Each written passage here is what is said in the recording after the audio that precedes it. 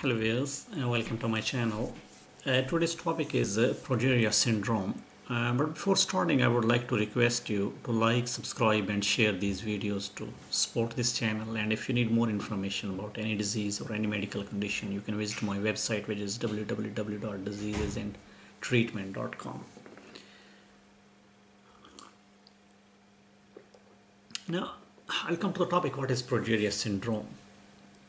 Progeria syndrome is the term which is used for a group of disorders. And this group of disorders cause the rapid aging in children. And in Greek, the progeria means prematurely old. So the children with this condition live to an average age of 13 years. Now, it's rare and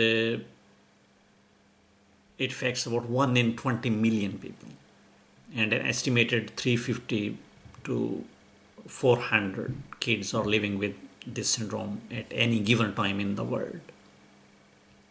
So it's very rare. So the progeria affects the children regardless of their gender and their ethnic background.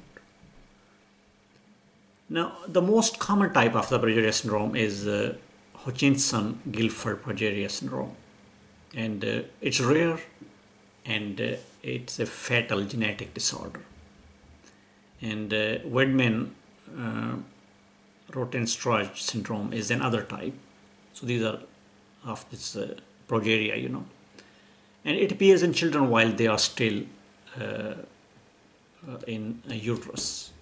So the adult version of the Progeria syndrome is Weiner syndrome, and the symptoms of the Weiner syndrome normally occur in teenagers, and the people with this condition may live into the age in their 40s or maybe 50s.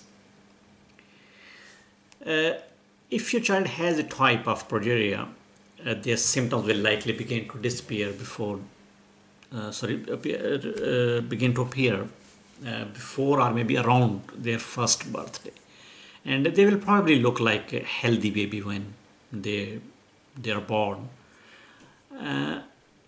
But they will start to age rapidly from there onward. So they will likely develop the symptoms like poor development in the height and the weight, loss of body fat, loss of hairs, visible scalp veins, and the skin that looks aged or worn, or thin lips and stiff joints, which are the signs of aging. It's caused by the genetic mutation, and the mutation occurs in the LMNA gene. So this gene is responsible for producing a protein that helps to maintain the structural integrity of the nucleus in the cells. So without a strength in its nucleus, the cell structure is weak, and it leads to the rapid aging. While the progeria affects the genes, the scientists don't think it's hereditary. So the parents who have one child who has the progeria don't have a high risk of having another child with the same condition.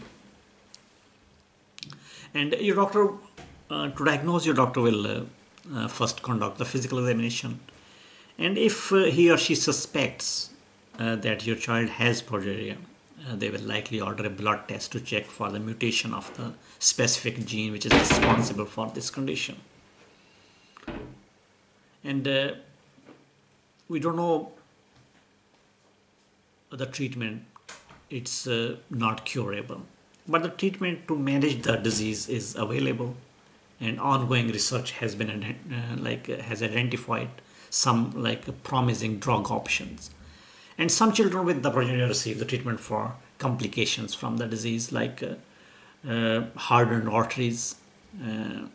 For example, your child, the doctor may prescribe aspirin, statins, which are the blood thinning medications, maybe physical therapy and other treatments. The average lifespan for the people with the progeria is 13 years, but some people live into their 20s as well, and it's fatal syndrome. And the people with this condition are at heightened risk of many health conditions. Examples like they tend to dislocate their hips easily. Most of them eventually experience heart disorders and strokes. And it's very common for the children with the progeria to develop atherosclerosis or hardening and the narrowing of arteries. And the most affected children eventually died from the heart disease. And the children with progeria have motor development that is typical for their age, Thank you very much for watching this video. If you need more information about any disease or any medical condition, you can visit my website, which is www.diseasesandtreatment.com. And please do not forget to like, subscribe, and share these videos to support this channel. Thank you. Goodbye.